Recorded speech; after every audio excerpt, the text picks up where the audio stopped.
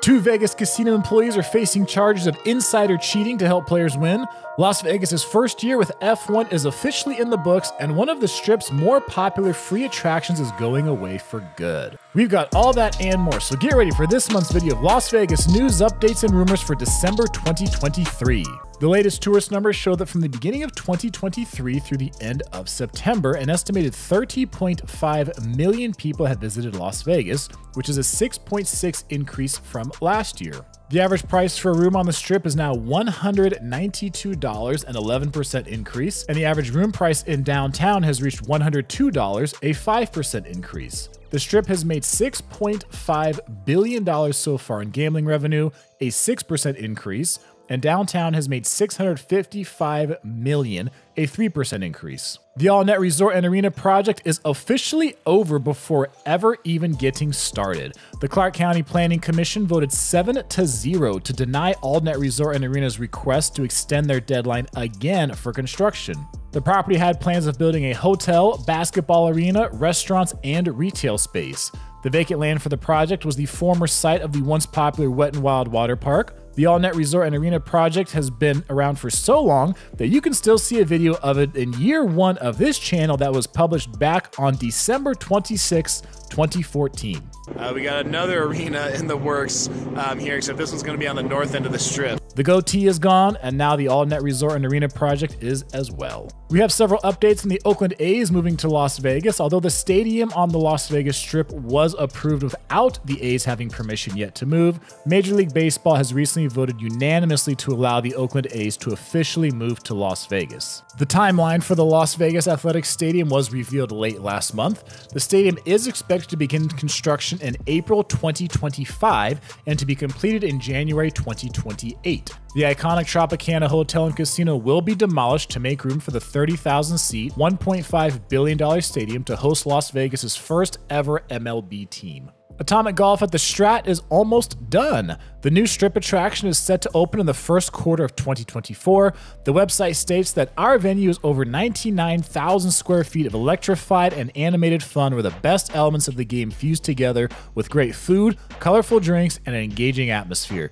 Come tee off with a golf experience built around fun and games. The venue will include an astrocade, putting district, tap room, meeting rooms, cosmic lounge, luxury suites, and bays. The company is looking to hire over 500 full-time and part-time workers. The Miracle Mile Shops has been making renovations that are close to being done. They've added a new free attraction called the Lost City Show. This is a 3D projection video show that will display earth, wind, and fire. Unfortunately, not the music group. Ice and water will also be part of the show that is free to the public. Updates have also been made to the rain show that so many people have seen over the years. The Lost City Show runs every hour on the hour from 10 a.m. to 11 p.m. The newly anticipated Durango Casino has pushed back its opening date. Station Casinos announced that the initial opening date of November 20th is going to instead be rescheduled for December 5th to help ensure a first-class opening of the property. The $780 million resort on 50 acres of land will feature over 80,000 square feet of casino space, over 200 rooms, over a dozen restaurants, a sports book, a pool, and a food hall. Another casino getting ready to open in Las Vegas is the Fontainebleau. This project at the north end of the Strip has been in the works for a long time, after being faced with numerous financial issues and has changed names along the way. However, we will be seeing the Strip's newest property open on December 13th. The expectation for Fontainebleau is that it will be a more luxurious experience for Vegas visitors. From the decor, to the rooms, to the casino, to the pool, to the dining, to the nightlife, to the spa, it is expected to deliver a high-level product to the Strip. The casino is 150,000 square feet, and the property will have over 3,600 rooms across 60 floors and offer floor-to-ceiling views of the iconic Las Vegas Strip and surrounding mountains. Lisa Vanderpump is opening her third restaurant on the Strip in summer of 2024. This will be in addition to the locations already at Caesar's Palace and Paris. The site of the British TV star's third location will be at the Flamingo. Pinky's by Vanderpump will span 7,000 square feet and set against a palette of muted greens, brass accents, and blush pink. The space will boast a dramatic bar and a covered terrace settled into the Las Vegas Strip.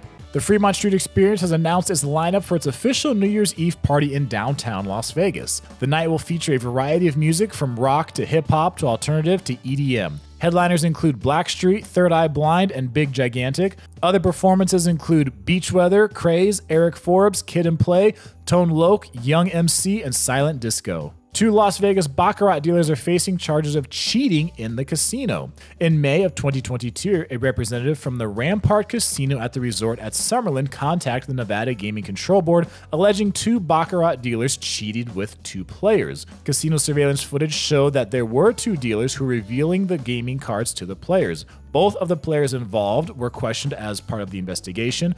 One admitted that dealers had been showing him cards, while the other denied having any involvement. The first year of Formula One's Las Vegas Grand Prix is in the books, and there was no shortage of drama that went with the race. Thursday night's practice run lasted less than 10 minutes when a driver ran over a manhole cover that damaged his vehicle and the track was deemed unsafe, resulting in a class action lawsuit by fans against F1 who had paid for tickets for Thursday night. The race itself on Saturday was considered to be one of the most entertaining races of the year, with Max Verstappen winning again. Some casinos were very busy and optimistic about their revenue over the weekend, while others saw little to no boost from the race. More details will be coming out later. The Rio Hotel and Casino is making steady progress in its renovations. The majority of the slot and video poker machines are now up and running after transitioning operations from Caesars Entertainment to Dreamscape.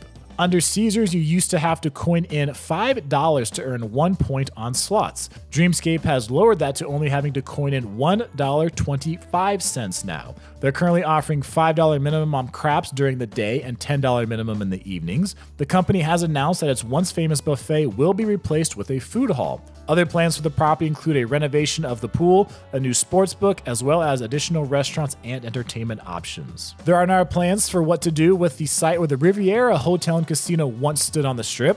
The Las Vegas Convention and Visitors Authority approved spending $6.5 million to prepare a 10-acre site where the Riviera once stood for a $125 million sale.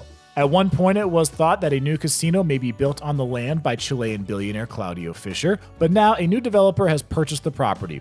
The new owners will have until 2033 to develop the land, but haven't said what they plan to build on the site yet. One of Las Vegas's more popular free attractions is being cut. Streetmosphere at Venetian's Grand Canal Shops closing permanently on December 6th. The show often featured music and a variety of performances that travelers could enjoy for free on the property. Streetmosphere had been a part of the Venetian for over 20 years, and although the website shows performances taking place all the way into February, a letter from Best Agency has been shared on local media stating that December 6th is the last official day for the performers. We will now rapid fire some more updates before diving into the rumors section. The Raiders fired head coach Josh McDaniels and put Antonio Pierce in his place. Hearthstone Kitchen at Red Rock Casino has been replaced by a Mexican restaurant called Lenosito. A new restaurant called Jade at 16 has opened at the M Resort. Cherry Rooftop opened up at Paris, where the old Chateau nightclub used to be. The Bourbon Parade bar that just opened in the Grand Bazaar shops last month has officially closed. A new high-limit room is now open at Green Valley Ranch Resort in Henderson.